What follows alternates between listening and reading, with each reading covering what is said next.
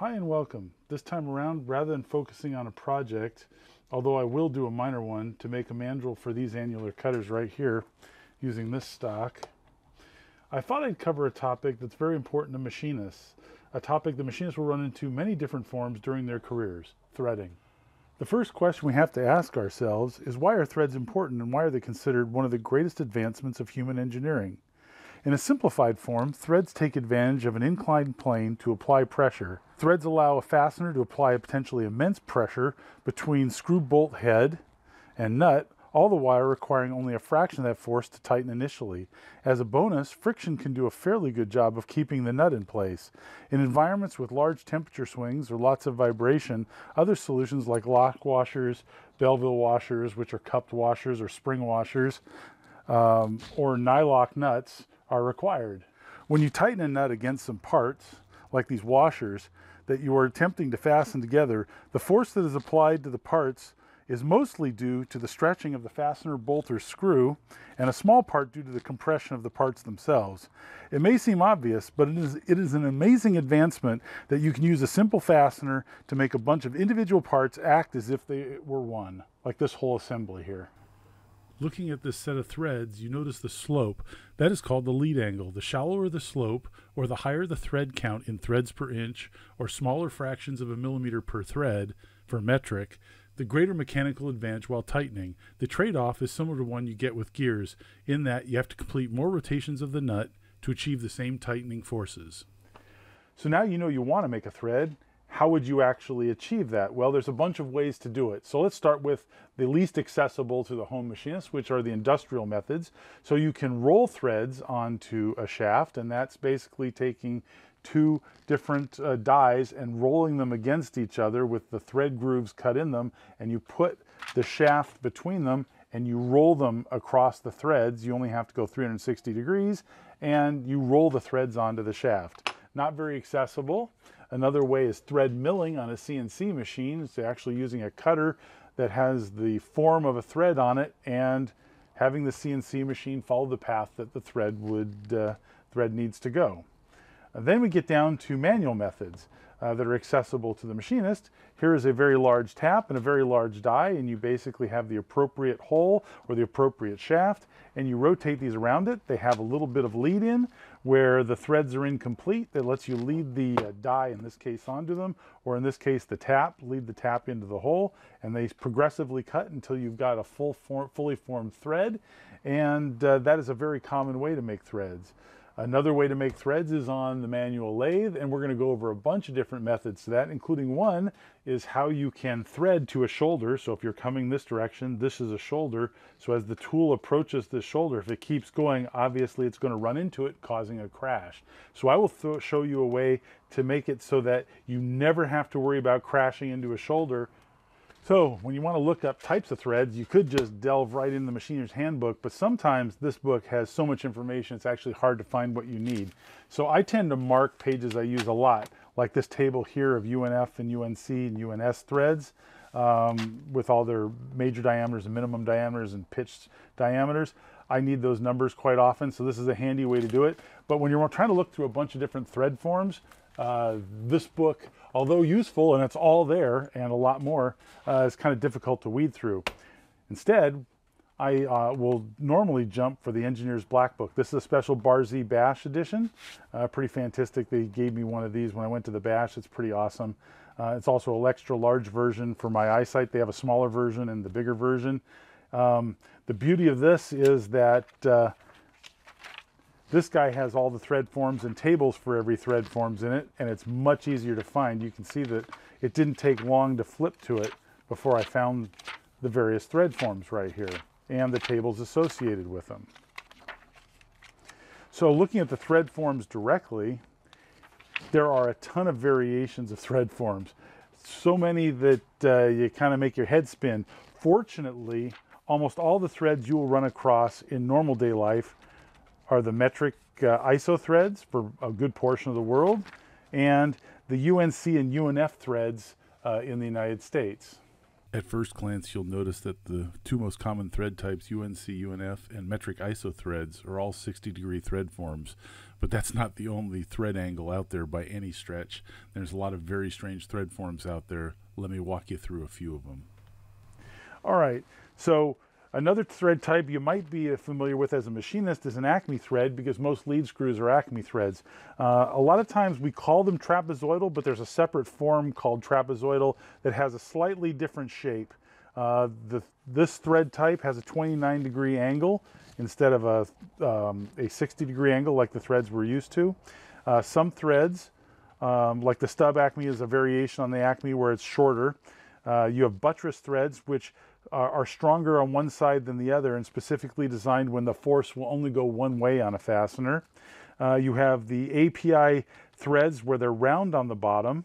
You will notice that there are sharp threads that go straight to the bottom.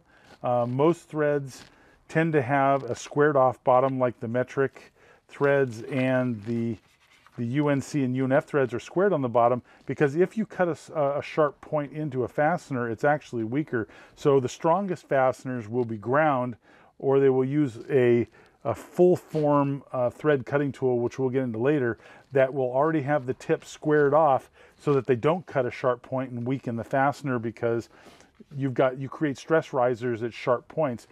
You will notice that when you come up to a shoulder, a lot of machinists will put a radius corner in, or it'll be specified in the drawing to have a radius corner on the shoulder. And the whole point of that is to prevent stress risers from creating. In this case, this double rounded form allows to have better seal at high pressures, so the oil industry uses those. There's some other weird, this API buttress thread here, British Standard gas. Here's some British pipe threads. Here's a 90-degree thread form, Hughes H90. I've never heard of that one. Thread form, dry seal. Haven't seen that one before either. There's a metric taper thread form, National Pipe threads. NPT threads are right here, and they're pretty common. You notice that's a pretty sharp point. Not great for strong thing, but anyways. Here's a German one for steel conduit, specifically 80-degree thread form. Here is a round thread form using pipe couplings and fire protection, round on both sides. And here's the trapezoidal, which is a slight variation on the Acme, and a sawtooth thread, 30-degree form. This trapezoidal is 30-degree form. The Acme is a 29-degree form. Yeah, try and get your head around that. But again, the only two threads you're going to run across most of the time is UNC, UNF in the United States and metric internationally. Here I have a side view of a sample set of threads, and notice the first thread is triangular shaped. That would be the full thread form if they didn't cut off the tops and bottoms of the thread so that the top didn't bend over and the bottom didn't have a really potent stress riser. So normal threads don't have a sharp top or a sharp bottom. They may have a rounded form like between 3 and 4, but traditionally squared off on top and squared off in the trough as well. The number of threads per inch, or the number of threads per inch, is you just count the number of threads. You'll see 10 here in the drawing, and this is 1 inch wide. So this is an example of 10 threads per inch. The thread pitch is 1 over the number of threads per inch, or 1 over 10, or 1/10 of an inch. Now the form of that first triangle, the 60-degree triangle, is important because that is an equilateral triangle, and all sides of an equilateral triangle are equal, and that'll be useful in calculating the height or the depth that you have to penetrate with your tool to cut that thread. We'll get into more of that in a second. One thing to know is that the proportions between the thread peaks and troughs are on the left side of the drawing, so knowing that height once we calculate it, the thread itself is only 0.625 of that height.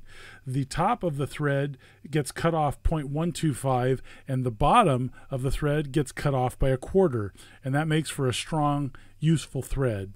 So the thread shape is based on 60-degree angle, and that forms a 60-degree equilateral triangle, as I mentioned before, and all sides of the triangle are equal to the thread pitch. And that gives you a very useful starting point to figure out the height of that triangle, which shows you how deep a tool needs to penetrate, especially if it's a sharp tool, to create the thread.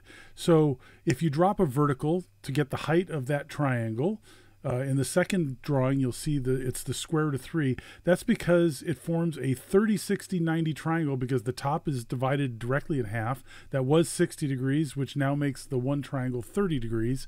So 30, 60, 90 right triangle. And the ratio of the sides is 1 to 2 to the square root of 3.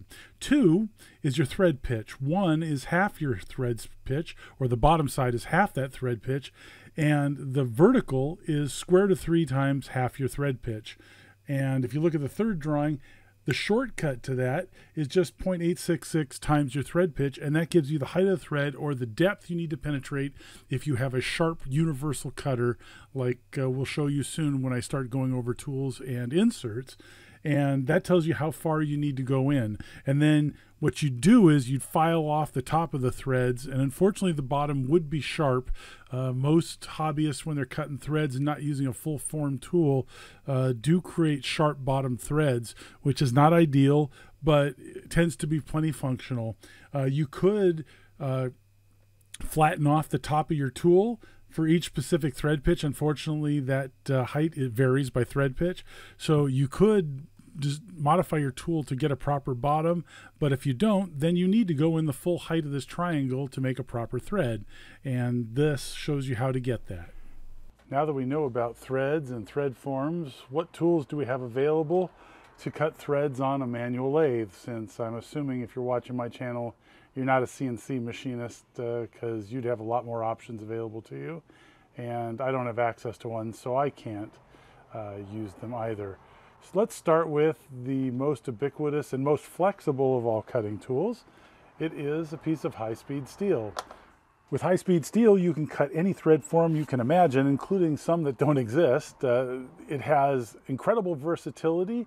They can be very sharp. They can be universal, like this 29-degree custom thread form tool I made for a customer's project. This is a neutral tool, comes right down the center.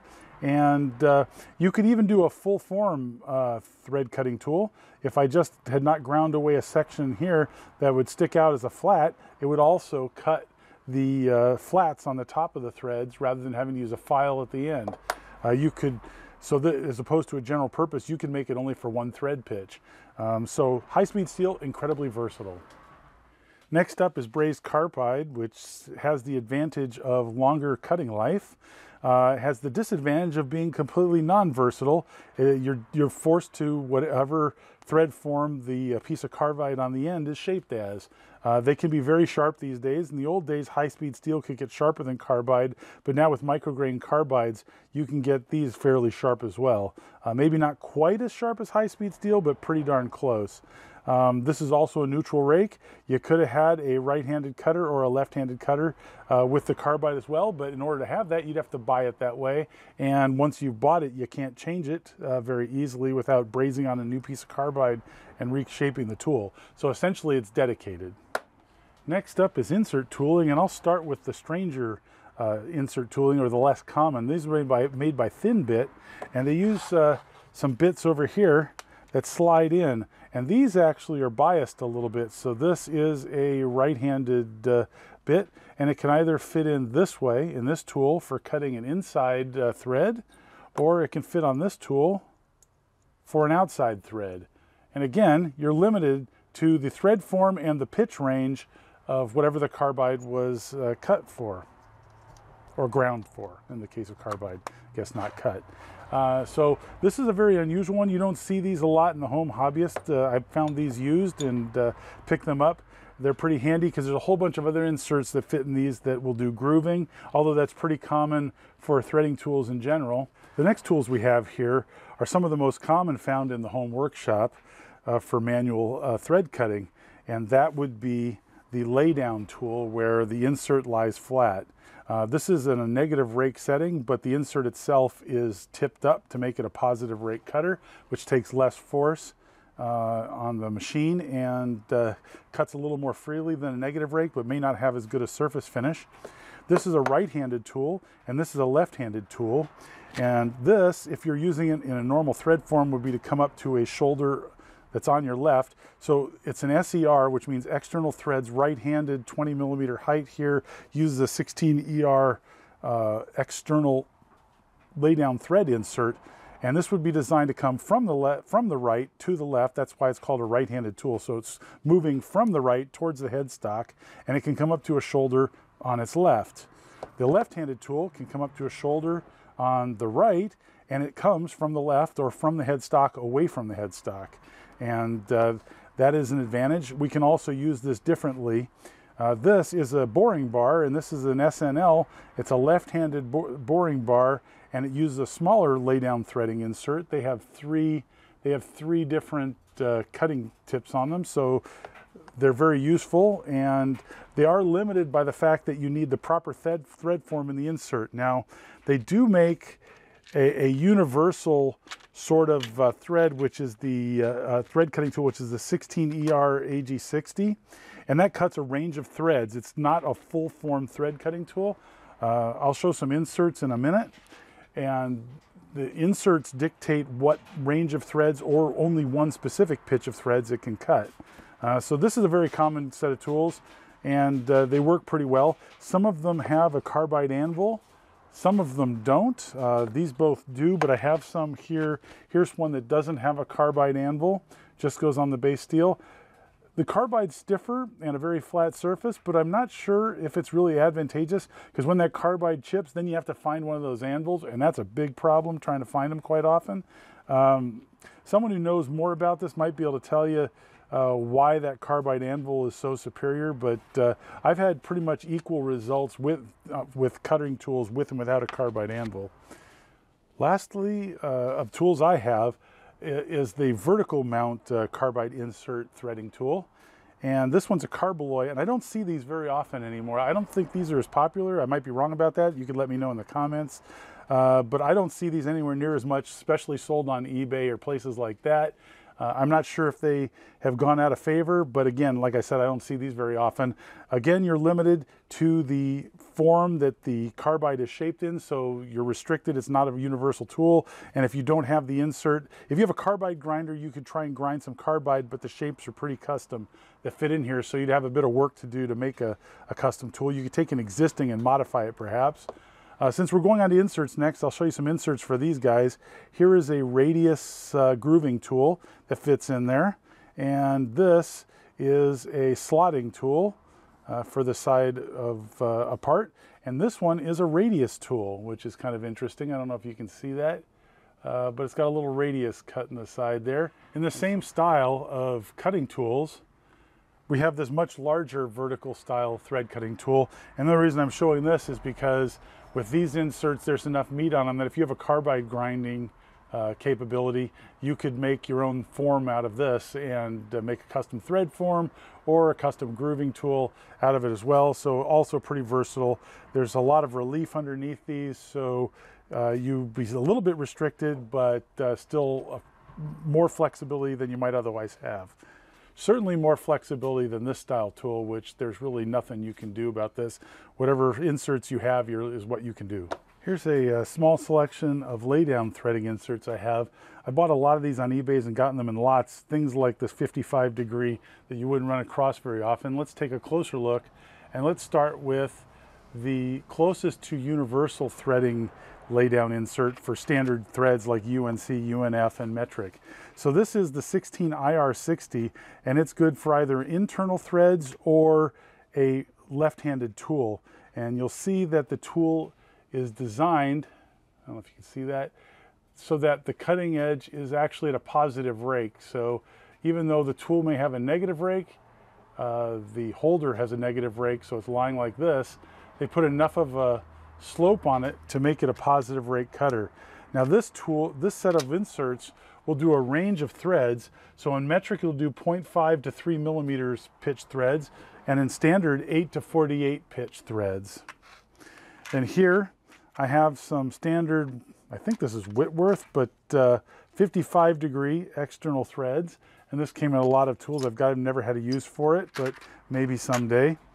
Here is a smaller standard of that ER60 style tool, and these are 11. This is the next size down, 11 ERA60.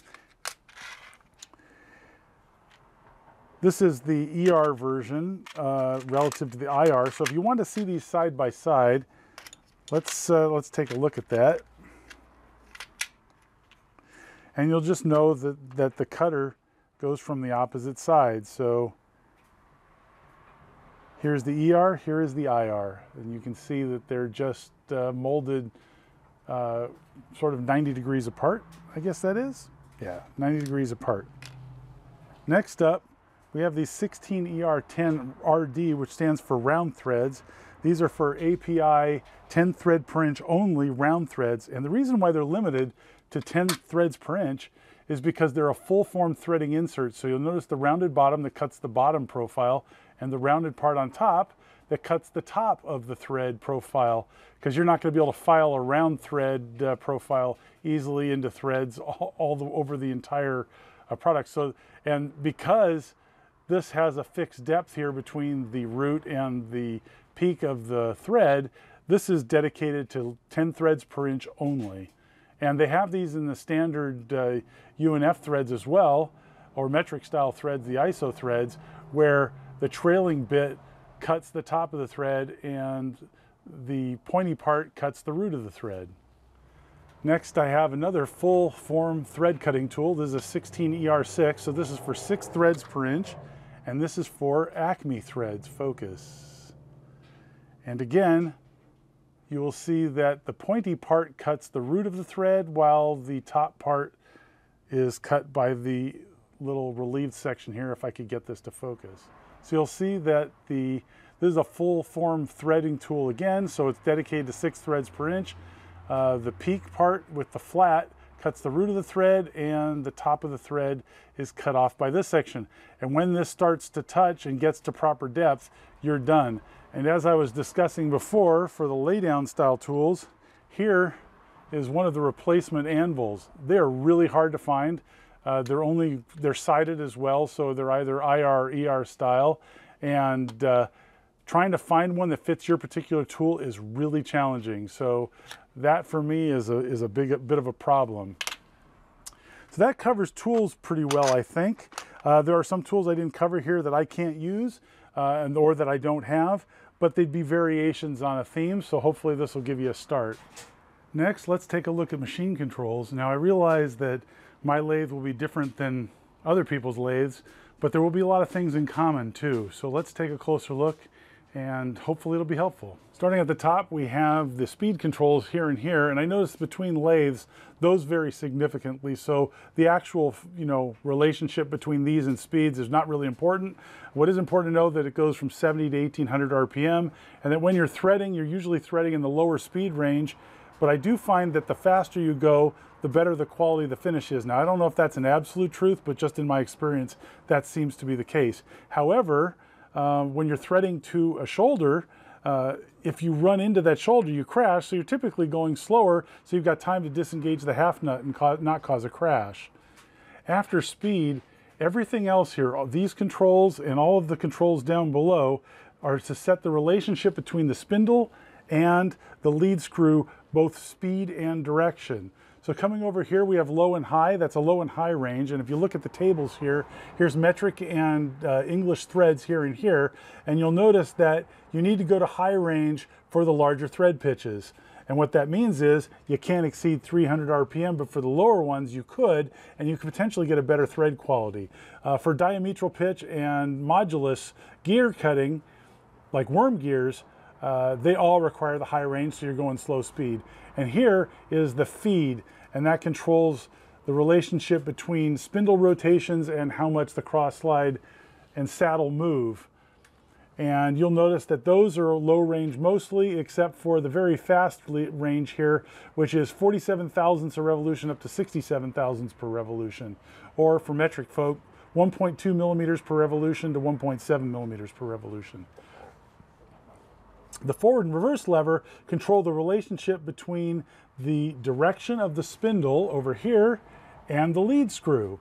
So in forward, that would be for right-handed threads in most normal operations. Reverse would be for left-handed threads. Down below, we have a bunch of switches and levers here, and those set up the gearing relationship between the rotation of the spindle and the lead screw again to get the right feed rate or the right thread pitch on the motion. And that pretty much covers the headstock.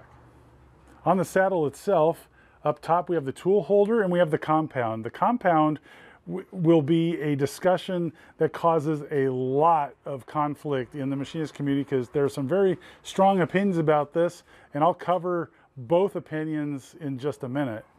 Going down below, this is my feed control for longitudinal cross feed and forward and reverse. These are only for feeds. When you're threading, you engage the half nut, and this half nut grips around the lead screw right there, and that draws this in at a very specific relationship to every rotation of the spindle over there. So this is the half nut location. On my lathe, if this thing goes down slightly, it locks out the longitudinal and cross feeds so they cannot be engaged. Finally, over on the side here, you've got my lathe direction control for the motor, and this is the start. You push in and go up for forward and down for reverse. And you have the threading dial. So the threading dial has a set of numbers and increments on it, and I put a piece of tape here with a mark on it just to pick a spot so that it was very easy to read, because the marking on mine was not very good. So in the back here is a gear that rides on the lead screw so that this stays in relation to the same to the lead screw at all times. And then you can look up your thread pitch here, same for metric and English threads, and you can find out where you can start. So if you look at the thread pitch here, for 4, 8, 12, 16, 20, 24, 28, 32, 36, etc. threads per inch, you can choose any position on the dial, so a whole number or a half segment in between. For these thread pitches, it's a non-numbered position. For these thread pitches, it's a number positions 1, 2, 3, or 4. For these thread pitches that are fractional thread pitches, it's only specific numbers. And in this set of fractional thread range, it only does these specific pitches. For metric, that's interesting because it's not stated on here, but maybe you just look up the equivalent metric thread. I'm actually not sure. However, on this lathe, you typically, if you're going to do metric lathe, since it has an English relationship lead screw, you do not disengage the half nut. So when you stop by hitting the emergency brake and the brake on the lathe, and then you put the lathe in reverse and back up to the beginning of your part and cut again. And you never disengage the lead screw once you started for metric. And maybe that's what they mean here. For metric, you just leave it engaged. Now you can, if you're using the threading dial, you could disengage the lead screw, watch the dial very carefully, and it's hard to do at the same time as watching where the cutter is, but I suppose you could disengage the lead screw, stop the machine, then you could manually back up the spindle so that this threading dial goes back to the same position. Don't do a whole loop or you're going to be in big trouble. You'll have to count the loops as well. Re-engage the half nut when you're back at the position you started at, then run the lathe in reverse, and that way you can disengage the half nut in metric threading if you need to, especially if it's really close to a shoulder. So again, one more time. You come to the end of your thread, you disengage the lead screw really quickly, or the half nut, and you step on the emergency brake immediately, noting that what number this guy was on. Then you manually rotate the spindle to move everything back into place to get this guy in the reverse direction. So if it's whatever direction it's rotating, go the opposite direction, end up on the exact same number relationship that you were before. Make sure it doesn't do a full rotation, or you're gonna have to do a full rotation plus that difference. Very hard to keep track of, especially when you're watching what you're doing.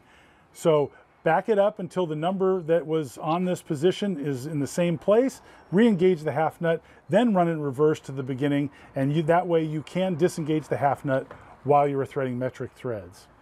Next up is one of the most controversial topics on forums and boards about threading. And it's a really silly one in my opinion, because it doesn't seem to make a lot of difference, but people have very strong opinions about it. And that is, what is the angle of your compound and whether you use your compound to feed in the amount of cut you're going to do.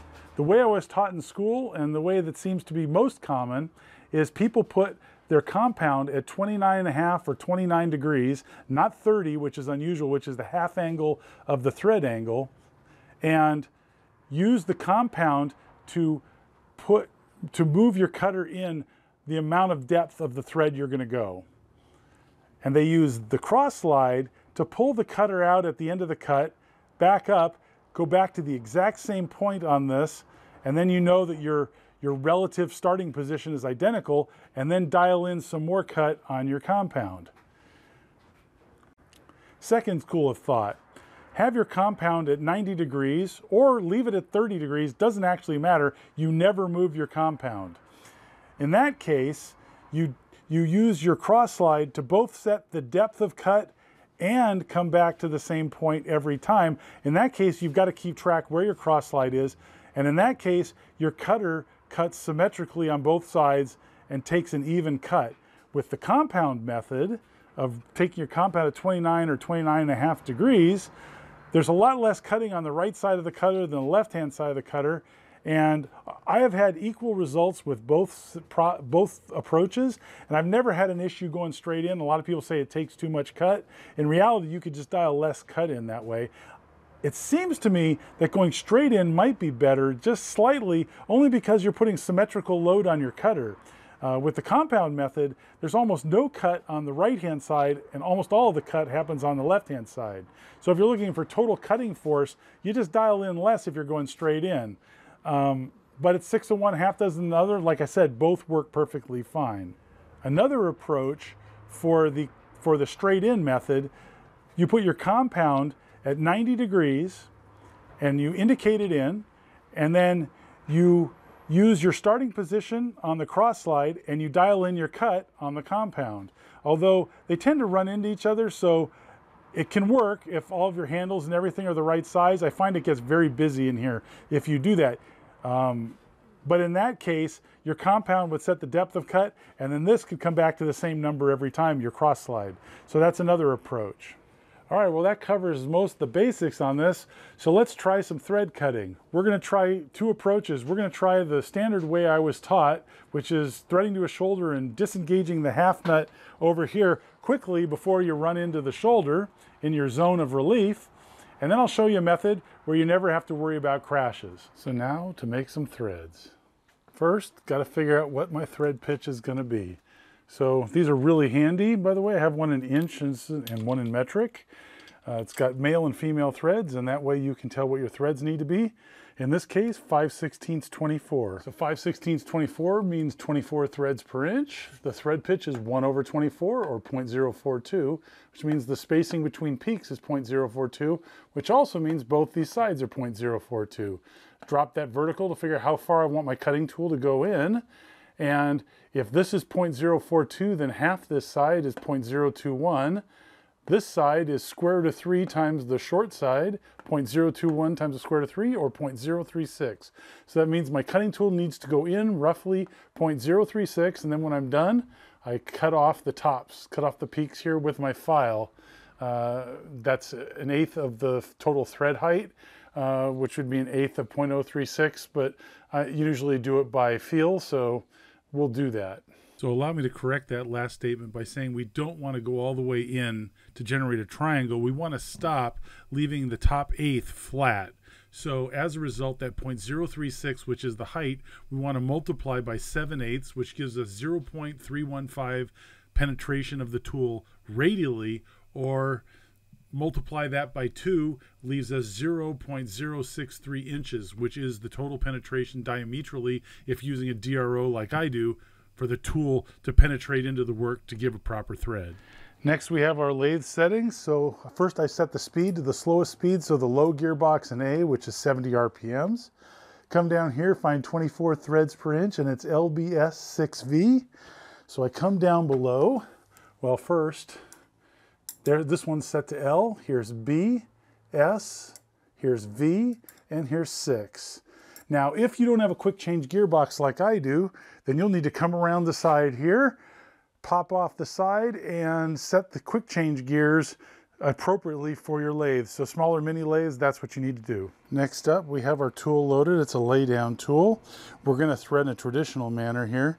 I've got a relief behind the threads here, somewhere for the tool to end without crashing into this and still being clear of the threads. So the clearance is a little bit deeper than the deepest thread should go, and we're all set there.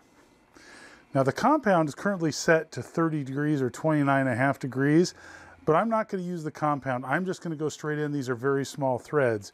So if I was going to go and use the compound, I would set my compound to 0. Normally, like right now, my compound is set to be locked off so that it doesn't move at all. That's my normal operating. I have the compound completely locked off so it doesn't move. So in the mode I'm currently in, I'll be going in, setting my 0. Now I have a DRO, so that gives me a big advantage. So I can set the 0 on the DRO here, and I know that is my 0 point. And then anything I go beyond that is how deep the thread's going to be. So that'll be easy. You could also do that with the dial, with the dial on your handle here. Fortunately, I don't have to do that, but remember that this is radial and that is set for diametral, which is a big difference. If we were going to use the other method, I would set this guy to 0, I'd unlock it. I would set this guy to 0. I would move this guy in until the cutter is just touching the work. Okay, so I'd bring this back here. I'd move this in till it just touches the work. Once I've got that at 0, then I would set this at 0 while this is at 0. Then I would bring the cutter out. I would come back over. I would move the cutter into 0 on this dial down here. And then I would put in my thread cutting depth on this guy. And then every time when I cut my thread, when I get to the end, I would disengage the half nut. I would pull the cutter out. Some people pull the cutter out, then disengage the half nut. That stops the motion, but you don't want to crash like it is now. And then you would bring the carriage back, clear of the work, bring this back into 0, dial in a little more cut on the thread, and continue like that. We are not going to do that method. We're going to do what I first said, which is just using this dial alone, just going straight in. Doesn't matter where your compound's set because we're not adjusting that. And like I said, it's locked off so it can't move. I'm lucky enough to have a thread dial, which means that I can know exactly where to engage the half nut. Now, if I was doing metric, I wouldn't use this at all. I would engage the half nut and leave it engaged at all times. So instead of disengaging the half nut to stop the motion, I would hit the emergency brake down here instead, pull the slide out, use the lathe in reverse to get my position back to out past the work. You know, either dial it in here or dial in a new cut here, depending on whether I was using the compound at 29 or I'm just going straight in like I'm going to do here. And then the half nut never gets changed. And then you put this back in and then you just put it in forward and a cut away. Now, I told you about that other method where you can use, if you have a threading dial, you can disengage the half nut in metric. It's probably not advised in normal circumstances, but if you keep track of where this started and then it moves a little, you know, as you disengage the half nut so the lathe's still turning, then you stop the lathe, then you manually turn your chuck back until the half nut position, until this threading dial position is right here, then re-engage the half nut, then reverse, etc. So you can do that. That's kind of hard and you're likely to set yourself for a problem. Since I have an imperial lead screw right here on this guy, that means I can use the threading dial. So the threading dial tells you based on the threads per inch what positions are valid on the threading dial to engage the half nut. So I'm doing 24 threads per inch. That means any position, whole number, half number, any line will do. Now, if you were down here doing 3 1/4 inch threads, there's only one position only. You pick a number, a whole number, and you've got to continue to use that number every single time. And same, and for 2 7/8, never disengage the half nut for those large thread pitches. So we'll come back to this later because this is one of the methods you can also use to do multi-start threads, but we'll cover that later. All right, so when you're setting up your tool, you want to make sure your tool is perpendicular to the work. That's what one of these threading gauges is for. However, for really small work like this, it is very hard to set your tool up using this because there's not a lot of place for the tool to sit. For larger thread pitches, it's much easier. So you probably need to indicate off the side of your tool, hoping it's straight in order to make sure that you're perpendicular, because you want your threads to be an even 60 degrees, 30 off each center. If it's turned a little bit to one side or the other, you're going to have, your angle is going to be skewed and you will cut an incorrect thread. Next, to set my zero, I just walk the cutter in very, very slowly until it just starts to make a mark, and that's going to be my 0 point. So you either set it on your in-feed dial, or in my case on my DRO, I zero my DRO. Now that I have my zero reference, I can dial in a little further since I'm using the straight in method. This only uses the cross slide. My compound is locked, and I can set myself up for a scratch pass. And I can engage the half nut anywhere.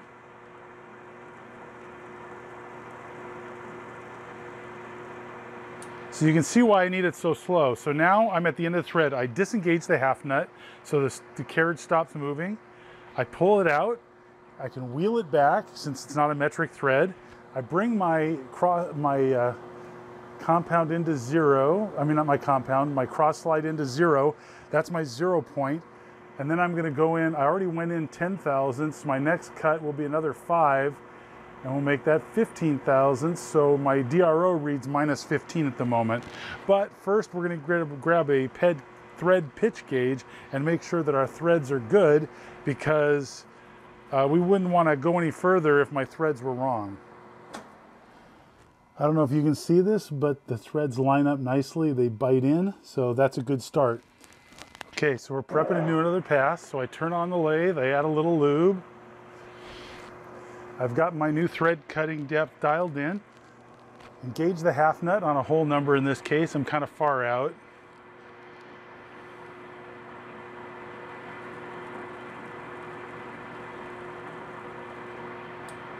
And we're at the end. I disengage the half nut.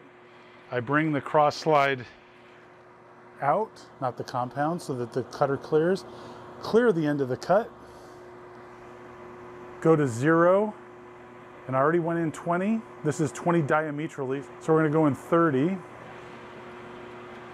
We're going to clear chips out of the way. We're going to add a little lube, because threading is form cutting, so you need every bit of help you can get. I could stop on any line, but since I happen to be pretty close to 1, we're just going to let ourselves go there. And I tell you what, I think I can do this a little bit faster, so I'm going to step it up to 110 RPM. Means I got to be a little more on my game.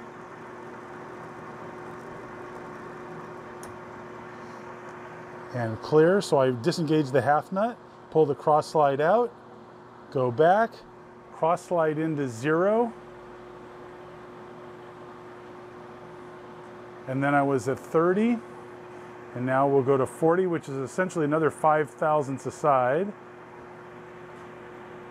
We'll clear out the old chips. Make sure we add some lube. Wait till I hit a whole number. And engage the half nut.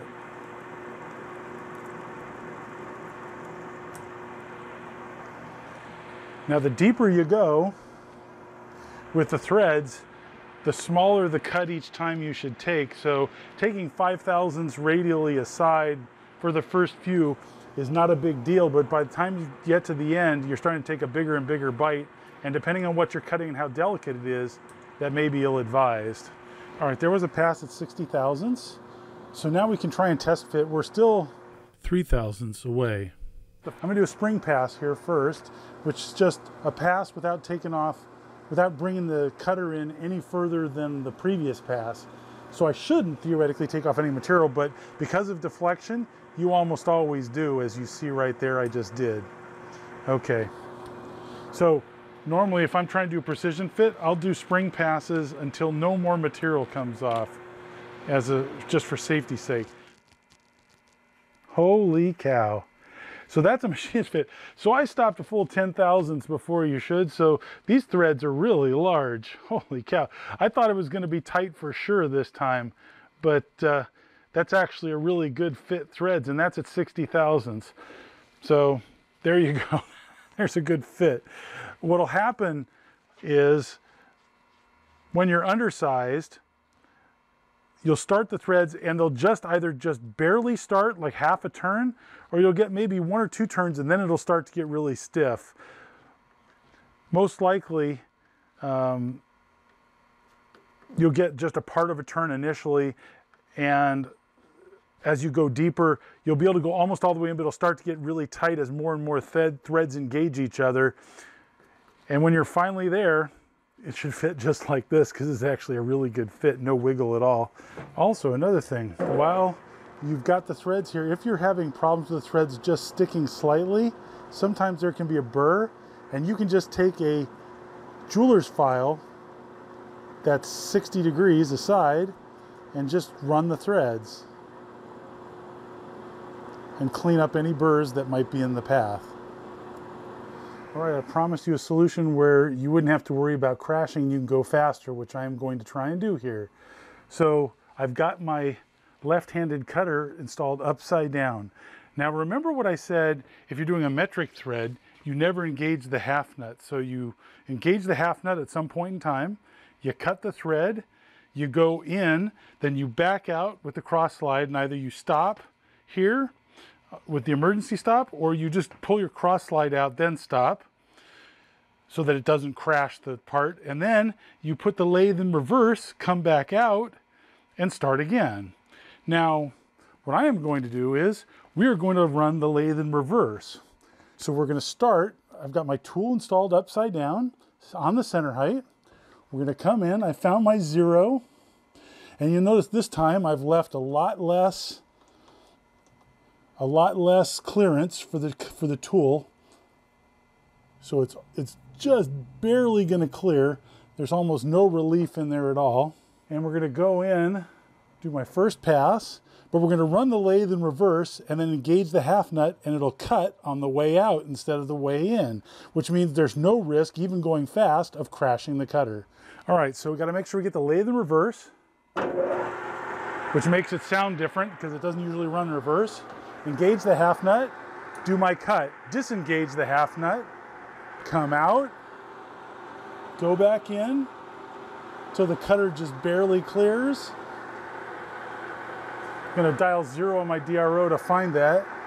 We're going to dial in another 10 thousandths, engage the half nut, cut. I can add a little lube, come out to clear the cutter, come to 0 on my DRO so I don't have to think about it. Dial in a little more, another 10 thousandths, engage my half nut, cut, come out. You'll notice how fast this is going. If I had to go the other direction with this shorter relief, I would crash for sure. No question. Got my 0. Gonna dial another 10 thousandths in. So here we are at 50 thousandths total depth. Cut, come out, clear, come back to 0.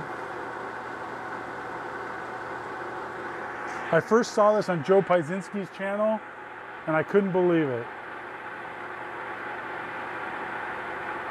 We're going to see it's at 55 thousandths. Engage the half nut, cut, come out. We're going to go back. Now these threads are so loose on this thing, I am going to stop at 55 and do a test. Let me dial in the same 55 and do a spring pass just to clear anything up. There we go. I'm going to come way out. Let's do a test fit.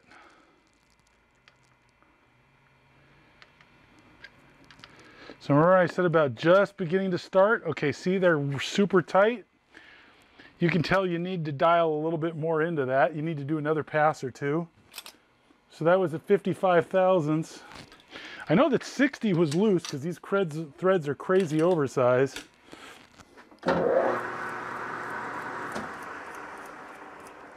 Let me just double check that again, make sure everything's clear. So that's really tight. So what we're going to do is we're going to dial just another 2/1000ths in. So we're going to come back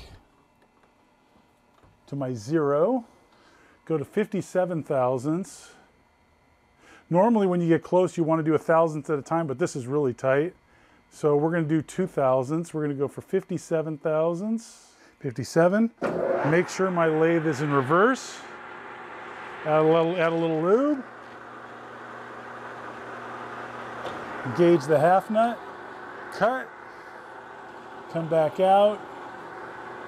I'm going to do a spring pass like I always do to make sure there's nothing that got missed. So your final passes should always be spring passes. 57, engage the half nut, cut. We're going to clear.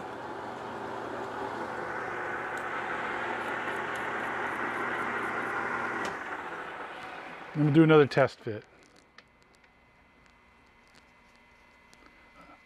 Okay, so it started loose, and as I go into the threads, they get tighter and tighter.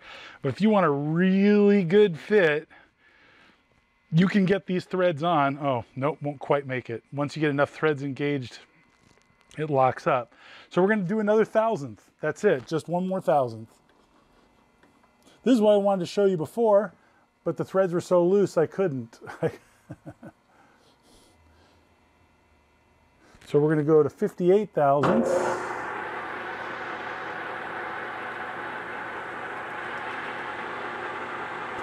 Add a little lube. Engage the half nut, cut. You can tell how much faster the lathe is moving than normal when you're threading, because if I had to go in, there's no chance I'd be able to do this without crashing it.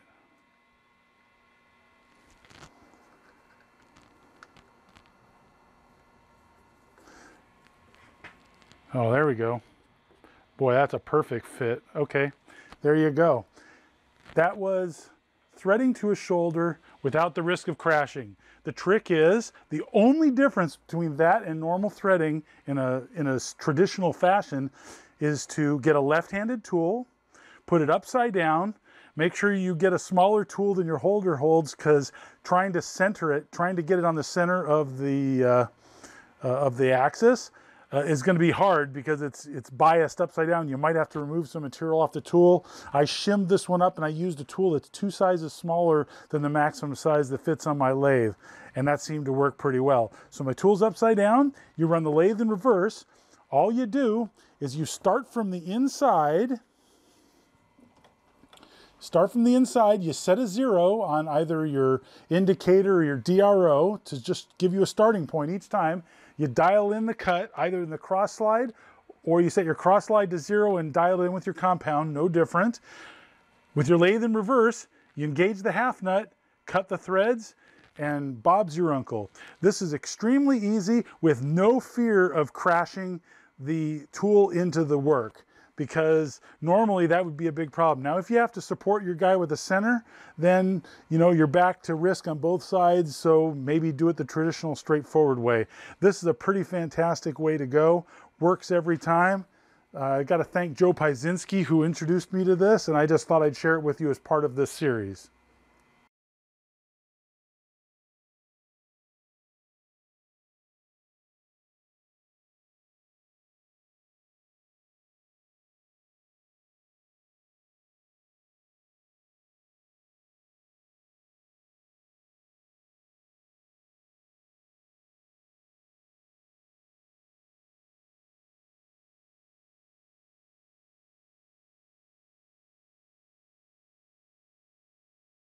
Next up on this crazy journey, we're going to discuss a topic that I have never done myself. This will be the first time, but I'm kind of interested in it, which is multi-start threads. So I know some of the techniques to do it, and I'll discuss those with you, and hopefully we'll get a successful result.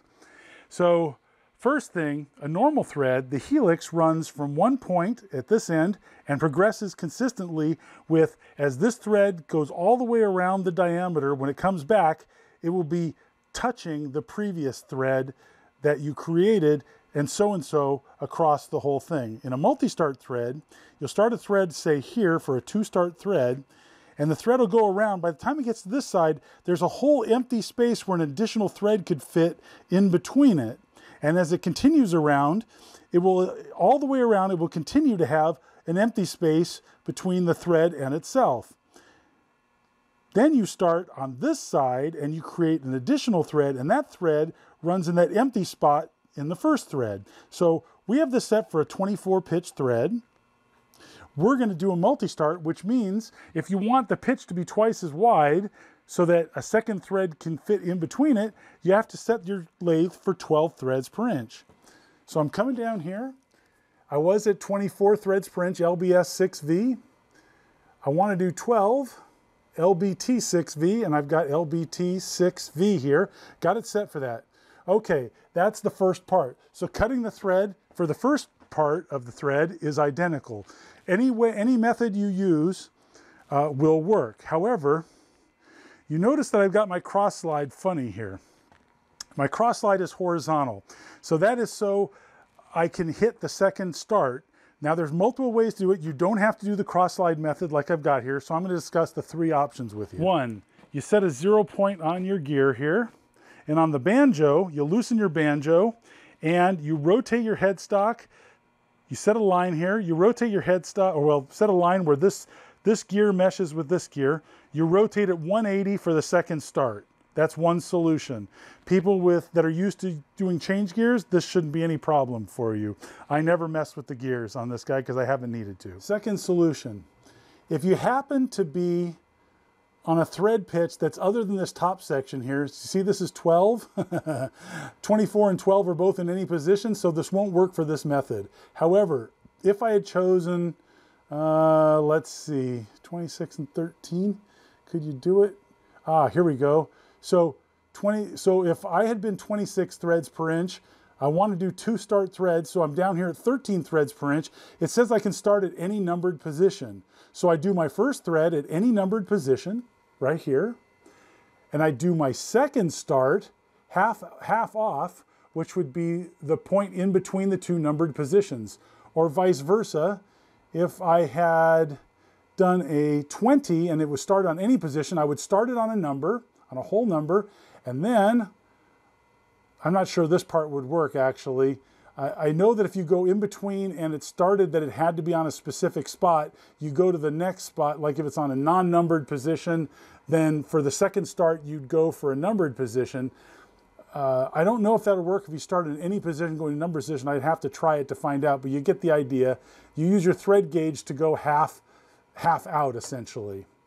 Next up is the method I'm going to use. You'll notice my compound is set at 90 degrees. Now I set it very carefully to be exactly 90 degrees.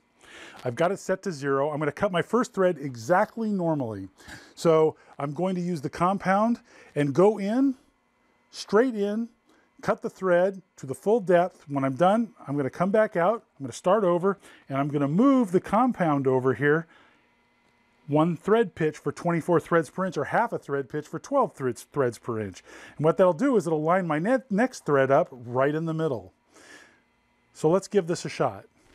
All right, so we're ready to go. So what I'm going to do is I am just going to do a scratch pass, a fairly deep one, so that you can see the first thread, and you will see that there's room for an entire second thread in between. Where it runs. The spiral will be so wide that you could fit a whole nother thread in between it, which is exactly what we want. So we're going to go forward for this one, and we're going to go in 20 thousandths. And since this thread I can start on any line, does make it a bit easy. So you notice that the thread spacing is twice. As a quick check here, you'll notice that we are at 12 threads per inch. The stair gauge grabs. Now, notice how deep these threads are, because 12 threads per inch, normally you would go in much, much farther because it's an equilateral triangle. So you're going to go in as deep as you are wide along the sides. You go in diagonally in as far as you are wide. But these threads, we want them to be the same as a 24 thread pitch in dimensions, just spaced as if they're 12 threads. So that's what we've got here. All right, so we're going to continue with this thread now. And by the way, you can use the upside down tool method in reverse as well. It'll work equally well with this as it did with the normal type single start thread.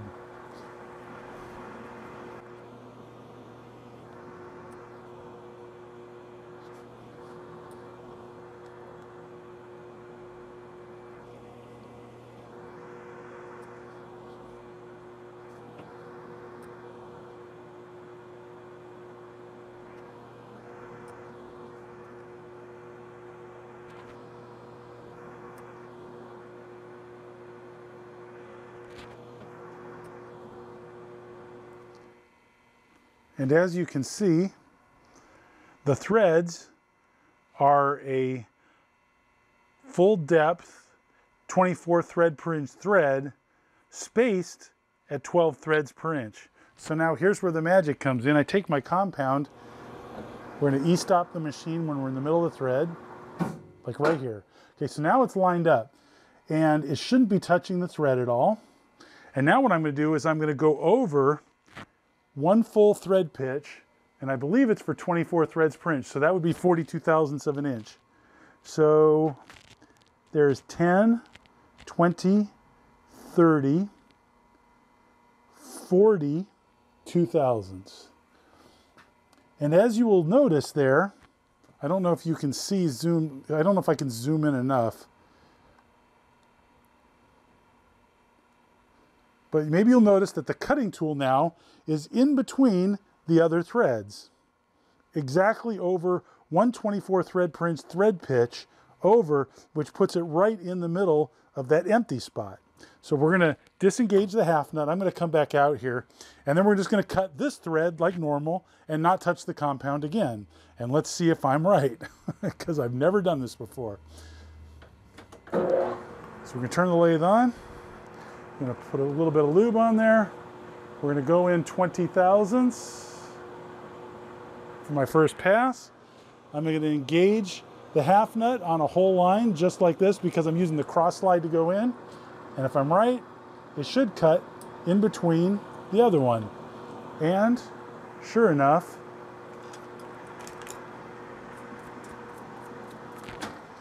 it has. So you'll notice right down the middle of that empty spot, I'm starting another thread. And then I just run it as usual. And the only trick for the method I'm choosing is to take my cross slide and move it in one thread pitch on the second pass. Or if you're doing a three-start thread pitch, then you pick a number that's divisible by 3. So that 24 threads per inch I started with, I could have done this at 8 threads per inch and had 3 starts and then dialed in one full thread pitch. That would have worked as well. Or you just need to make sure it's divisible. That's it. So now I'm going to continue and finish this thread.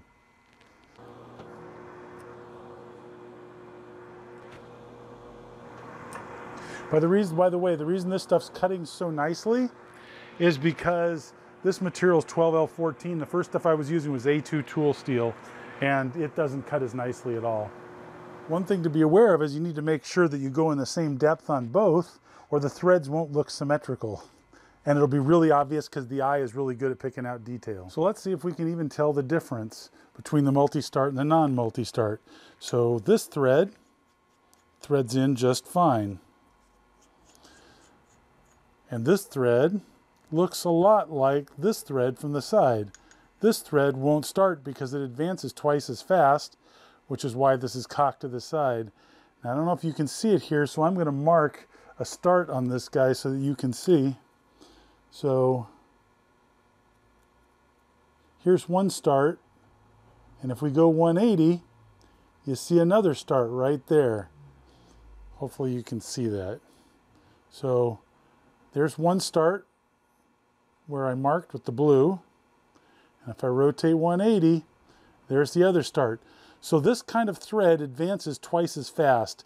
It's very popular on things like bottle tops and cans because only maybe a quarter twist. They usually do like 4 start threads and 6 start threads so that maybe half a turn and you've disengaged all of the threads. It's pretty amazing because you can tell the lead on this, the lead angle is twice the angle of the standard single start threads. And if I did a 3 start, it'd be 3 times the angle because it has to advance 3 times as fast to make room for 2 more threads in between in a 3 start, etc., etc. So there you go. Pretty successful. Well, that's it. That covers just about everything I know about threading. There might be something I missed, but I can't think of it. I tried to make this video all-inclusive to help you out, especially if you're starting out. So let me know if there was anything you'd like to have seen. You know, maybe I'll do an update at some point in the future. This video was a tremendous amount of work. Took me 2 weeks to make. So I hope you enjoy it. If you already know how to thread and there's maybe there's something in here like that whole upside down threading method where if you're threading up against a shoulder, you don't have to risk anything. I didn't do any internal threading because it's essentially identical. And by the way, with internal threading, you can buy the opposite handed tool and do the inside to outside internal threading solution exactly the same way you can do it on the outside. And I'd like to put another shout out to Joe Piezinski and thank him for sharing that method on his channel. It was very useful and I learned a lot. Hopefully you did as well. Thanks for watching. Hope to see you next time.